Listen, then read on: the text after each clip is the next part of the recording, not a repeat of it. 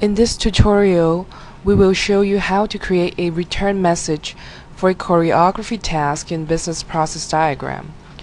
Let's begin by adding a pool and name it Customer.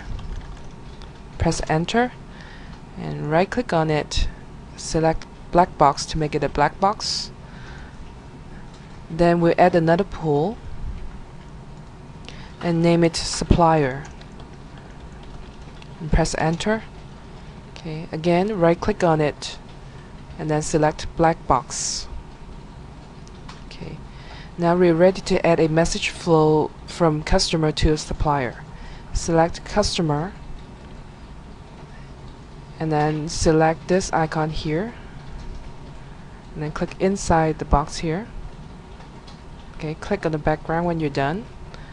Okay, now we're ready to add the a choreography task on this flow. So right click on it, select Create Choreography Task and name it Place Order.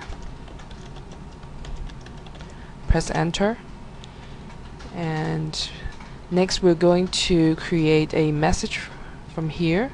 So select this task and then select this little envelope icon here, drag it out and then select from customer to supplier and name it order.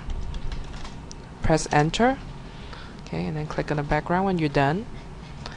Okay, now let's add a flow that goes from the supplier to customer. So select supplier here and select this icon here and then drag it out and click it inside the customer box and then click on the background when you're done.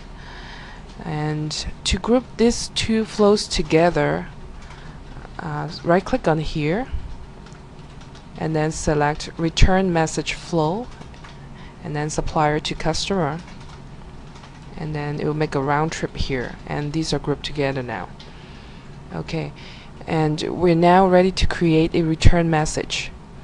Okay, select this task here and then select this envelope icon again, drag it out, and this time select New Message Flow from supplier back to the customer.